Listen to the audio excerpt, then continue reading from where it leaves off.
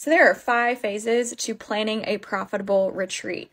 Phase 1, preparing. So this is where you decide the mission, the vision, the values, the ideal attendees, and the budget. You need to make sure you know all of that stuff because it makes marketing and planning a hell of a lot easier. Step 2 is logistics. This is the accommodations, the cities, the transportations, the activities, all of the fun things that actually build the retreat.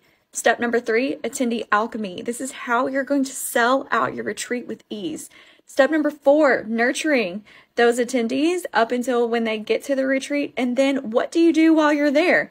That's what nurture takes care of. Step 5 is reflect, refine, and repeat. You're going to reflect on what went well. You're going to refine what didn't go well. And then you're going to repeat it to make more profits in your pockets. If you're interested in learning how to do my 5-step program, have a course called Retreats on Repeat Academy where I'd love to have you in. So if this interests you, if you want to learn how to plan profitable retreats on repeat, be sure to put a hands up emoji in the comment section.